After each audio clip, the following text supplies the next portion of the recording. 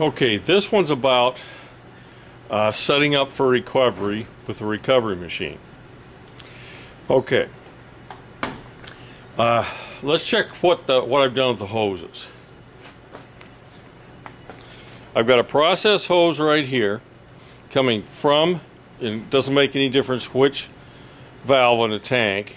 The valve is closed, and it goes to the outlet here of the recovery machine. Now, all my valves are open. There's two valves in this thing. There's also a recover and purge valve. It's in the recovery position. And so these are both open. So refrigerant can go all the way through this thing. Another thing I wanted to note, we have a dryer here. Okay, you can get dryers that actually fit right here. They have a male on one end, a female on the other, and you can use those. The problem is, I've had those where they got bashed around and damaged the machine. So I tend to want to use this kind here, and that's just a 1/4 inch 052 dryer, and it protects the recovery machine. Keeps too much crap from getting into it. Okay, let's look at the unit we're going to recover from. Okay, I've got the gauge set up, and I'm showing 80.6 and 80.9 PSIG. That's about right. The saturated is 47. That's about the temperature in here now. And I've hooked up to the high side and low side of the unit that we're recovering from. Now, a little bit of backstory here. This unit, I'm using it because everything's here. This is it's a package unit. Let's look quick at where we put our hoses. Now, in this case, the blue line, that's the low side, is going to the dryer because there's a tap on the dryer. Okay? This valve here on the line is open. And the high side, I've run over here to one of the small lines. Now, this is actually a discharge line here, and there's a tap on it. Sometimes a little hard to tell which is which, but generally, low side is going to be large line, high side is going to be small line. Okay, so that's all hooked up. There's pressure. We know there's pressure in there because back to the gauge set, we're showing a pressure in it. Okay, now one of the things I want to do is I want to bleed this entire system. Now let's get to where we can get in everything in here, much as possible anyway. Now what I want to do is I want to start from high pressure and go to low pressure. So because I know I have high pressure in these lines down here, these two lines here, because these valves are off, I need to bleed this entire system clear up to the recovery cylinder. So here's how I'm going to do it. I'm going to open this valve.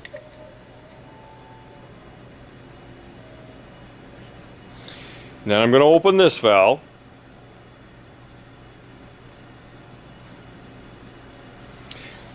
That takes the pressure that was in these two lines and in the system and puts it on the process tube. Now the process tube comes up here, goes through this dryer, into the machine. Both of these valves are open. And then it goes to the recovery machine, or the recovery cylinder. Okay, one thing I wanted to note, I'm up here at the recovery machine, and as soon as I opened those two valves on the manifold gauge set, the pressure went up here, so I know everything's moving. Okay, so now I have pressure in all these lines right up to here. Okay? So I want to bleed this entire setup because there's air in this line.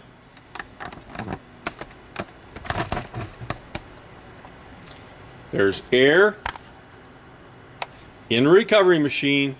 There's air in the lines and the manifold gauge set and in the hoses right up to there.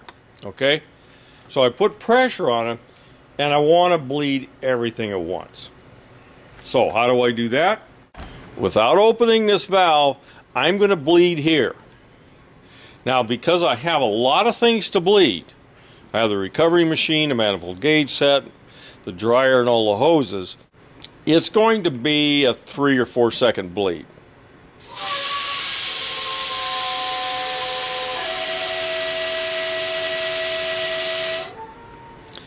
Okay, at this point, everything should be bled right up to here. Now, am I ready to start? Well, not quite.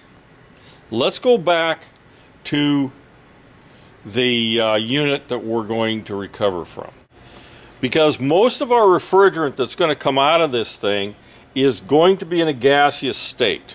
Because it's been sitting here, it's actually been sitting with power off for a long time. Okay, I'm going to turn on the indoor fan. Now that's a fan that blows across the indoor coil. Now because this is a water-cooled unit, I can't run a fan like I could with an outdoor unit. If I had an outdoor unit on this thing, I would disconnect the compressor, but I would start the fan in the outdoor unit. So this simply means I would disconnect the wiring for the compressor, and I would turn on the fan, turn on the unit, and then the fan would come on. So what I'm going to do, and I'm not going to show it to you because it's a mess in here, is there's an R and a G on the terminal board on this unit, and I have jumpered R to G. So when I put power to this thing, it's going to turn on the fan. Now, why am I turning on these fans? The reason these fans are on is because if I blow air across them and I'm evaporating refrigerant out of this thing as the recovery machine works, then the coils are going to get cold. As the coils get cold, less and less refrigerant is evaporated off. So I'm just trying to warm the coils up a little bit. Now in this case, I've got a water-cooled condenser, and if it wasn't for the fact that this thing only has about 2 pounds of refrigerant in it, I would want the water available on this, and I'd try to bypass the water valve or something to get water running through here so I did not freeze this thing up. Because you could freeze it up if you had a fairly large charge. Okay, what I'm pointing to, by the way, is the water-cooled condenser. So I'm ready to start my recovery machine with one exception.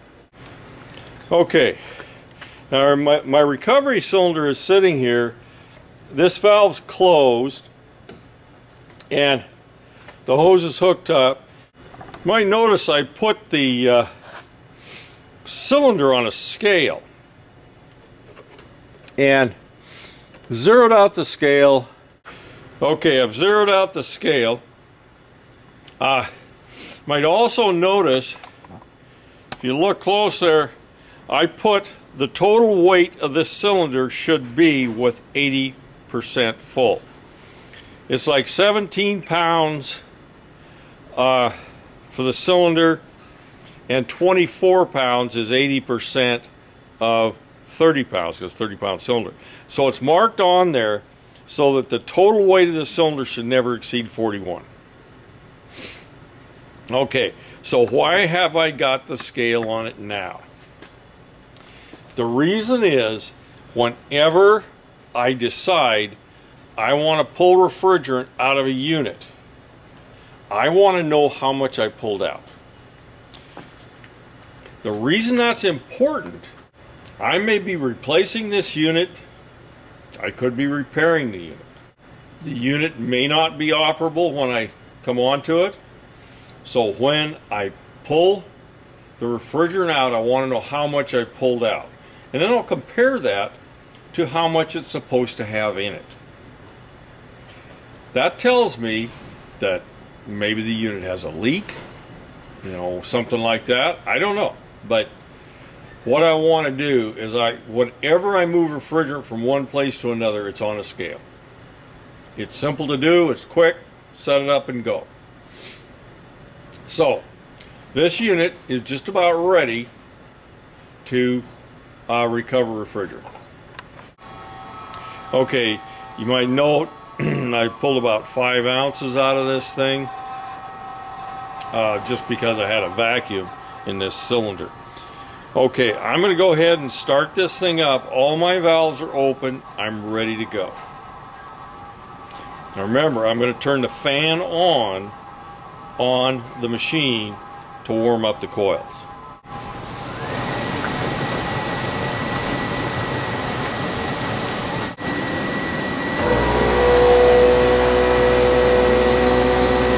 Okay, here we go. It's starting to pull refrigerant out.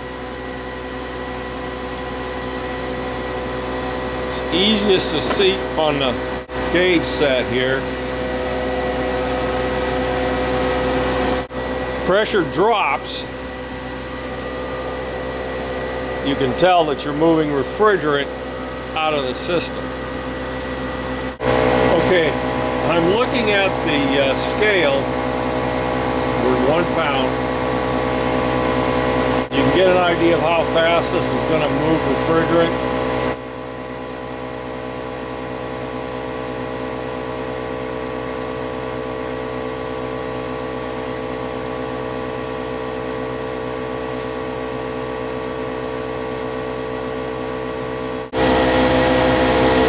Okay, here's a look at the gauges on the recovery machine. Notice the low side looks like we're getting down about 25. The high side is going to be, this is a condenser, remember, it's going to be at a higher pressure. It's going to be at condensing pressure.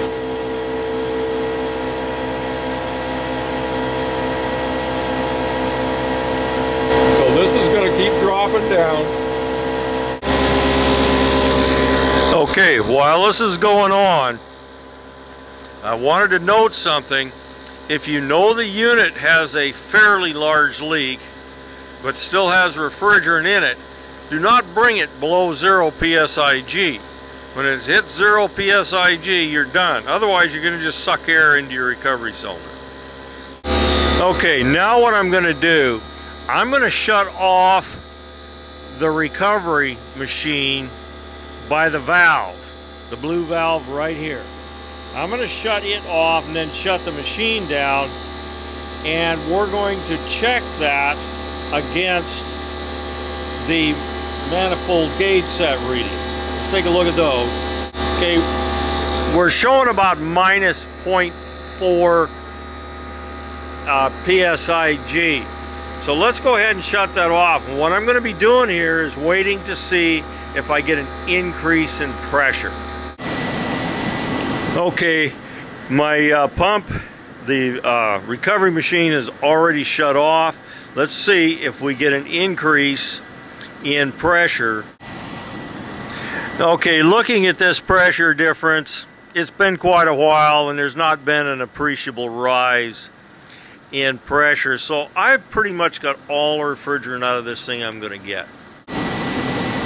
Okay, my recovery machine is shut off by itself. The next thing I'm going to do, well, first let's take a look at how much refrigerant we got out. Okay, we took out 3 pounds and 4 ounces. Okay, the charge for this unit is 2.4 pounds. So that's probably about 6 ounces. Was this unit overcharged? Well, it really was not overcharged. It had a liquid line dryer put on, an oversized liquid line dryer, and they take about 14 ounces, 14 and a half, I think, ounces. So this thing is not terribly overcharged. However, we've got one more thing to do, and it's going to add to the charge. Okay, the last thing we're going to do is we're going to purge this machine, because this is a condensing unit. It's got liquid refrigerant in the condenser.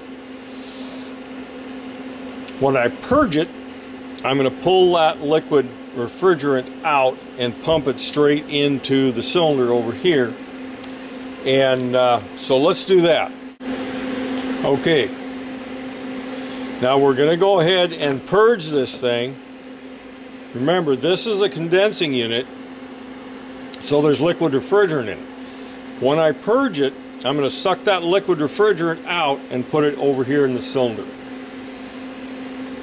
So I turn this valve here from open to purge, this one to purge. Now watch your gauges on the unit.